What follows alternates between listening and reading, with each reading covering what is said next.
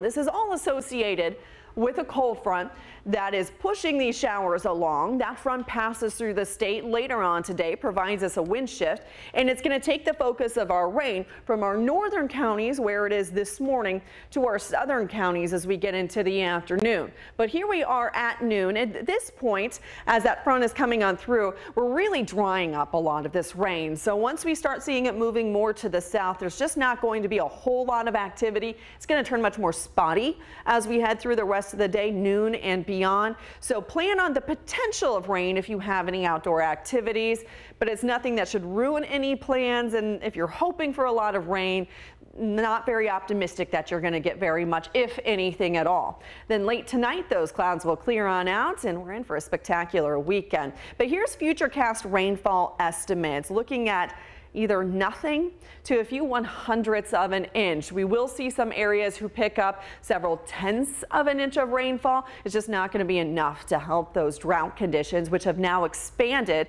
especially into the western side of the state with our update that came out yesterday. This is the latest drought monitor, and you can see those moderate drought conditions here in that lighter brown have really expanded into parts of central Indiana. We've also seen the severe drought conditions expand to our north.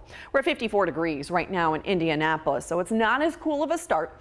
Temperatures are running 10 to 15 degrees warmer than this time yesterday, and on into the afternoon we rise into the low 70s. We keep that spotty rain chance around, and we turn breezy too. Even into Friday night football plans, temperatures will be cooling into the upper 50s by 10 o'clock, and wouldn't rule out a few of those spotty showers in our southern counties. The weekend looks spectacular though. A mix of sun and clouds around, temperatures in the low 60s for highs on both days. It will be off to a very cool start though Sunday morning. Temperatures falling into the mid and upper 30s. We could see some patchy frost by early Sunday, but this is going to be a great weekend for any plans. If you don't have plans, I hope you're able to make some. That'll be more of a seasonal feel. And then we warm things right back up to well above average levels. By Tuesday, 78 degrees, 79 on Wednesday, maybe some locations hit 80. Records for the date, 81 and 82 degrees. On Halloween, that is our next chance of rain. We'll be tracking something we'll monitor